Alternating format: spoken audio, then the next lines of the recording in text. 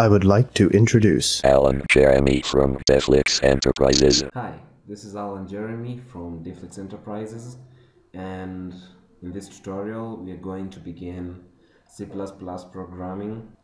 This is the path that you have chosen from the three languages that I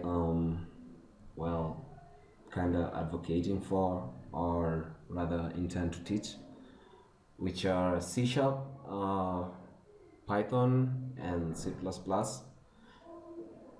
If you chose C++, well, this is the first tutorial in the tutorial series for C++, where I will be teaching you C++ programming for console-based applications as well as graphic user interfaces. But first of all, we're going to start with console-based applications, just so you can understand the core functions in C++, and so that you can get most of the concepts, because you need these concepts in order to develop good applications using graphic user interfaces or GUI.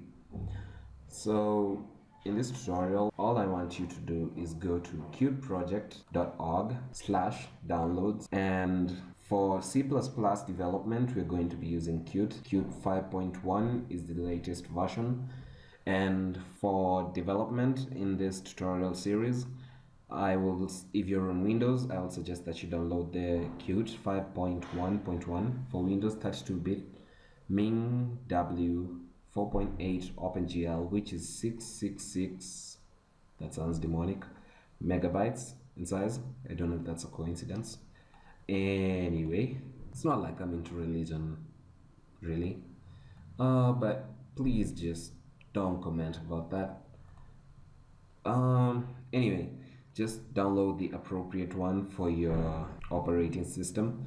And if you're wondering why these ones are much smaller than these ones, it's because these ones are downloaders for the installation files.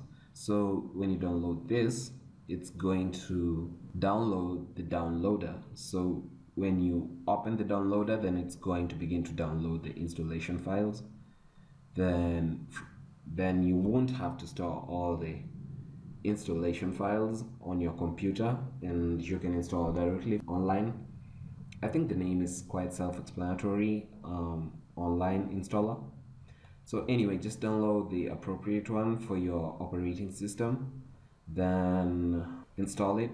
And I don't think I'll be showing you how to install it because I already did that. But if you're having any problems, please just check out some videos on YouTube that will show you how to do that. I will not suggest this, the Visual Studio Qt versions, because I personally had some nasty errors showing up when I downloaded this, but I guess I just wasn't prepared, or I didn't set up my stuff right.